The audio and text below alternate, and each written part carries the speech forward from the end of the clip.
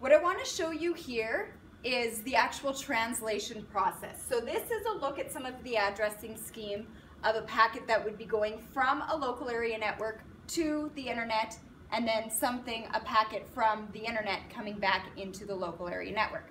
Now we have some terminology we need to address here.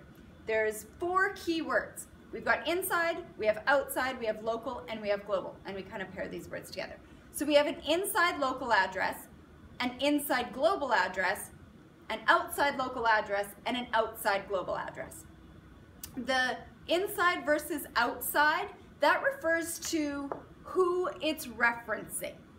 So if it's referencing somebody inside of your network, then that's inside. If it's referencing somebody, on the internet, then that would be outside.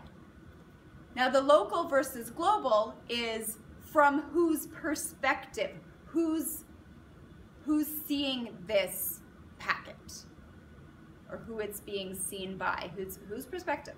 So local is within your little clan, global is outside your clan.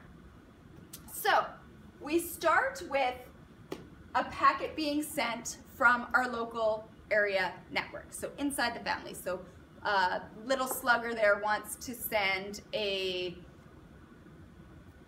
letter to his Aunt Claire, we'll say. So inside of the network, the inside local address is 192.168.10.10. That would be equivalent to little slugger. Okay, so that's the inside local address. Now, what happens is that packet is destined for something in the outside world. So the destination address is what's being referred to as the outside local address. It's outside because the packet is going outside of the current LAN, and it's considered local at this point because it's from the perspective of within the LAN. So the outside local address is really just the destination address, which is 209.165.201.1. So what happens is the packet originates with this IP address and gets sent, as it's traversing to the destination address, it gets stopped at the border router. Now the border router is where the translation occurs. So what it's going to do is it's going to translate the inside local address to an inside global address here. So like R2 takes the 192.168.10.10 number and now translates it to 209.165.200.226. So the outside world will see that from address as this. So this is now considered the source address. So our packet traverses and it gets to its final destination of 209.165.201.1. That's also considered the outside global address because that's what everybody views it as. So it went from 192.168.10.10 as the source address, and then at the border router it got translated, the source address got translated from this to this 209.165.200.226, and then it went to its destination. So the same type of translation needs to happen on the way back. So if Aunt Claire is going to send a message back to little slugger, its source address is going to be 209.165.201.1.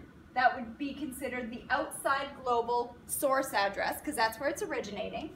Its destination address, Aunt Claire doesn't call little slugger. She calls him Jonathan. She calls him by his real name. So when she addresses a letter to him, she doesn't put little slugger on it. She puts Jonathan on it. So the destination address from the perspective of Aunt Claire, or the web server, is this 209.165.200.226. So the source address is that, and the destination address is the inside global address of this 209 number. When that packet gets to the NAT enabled router, it translates this 209.165.200.226 into the 192.168.10.10. So in other words, when Mom goes to pick up the mail, the envelope says Jonathan on it, but when she goes to give it to Jonathan, she says, "Hey, little slugger, you got a letter." So the 209.165.200.226 got translated and then sent directly to the inside local address of 192.168.10.10 so little slugger can open his mail.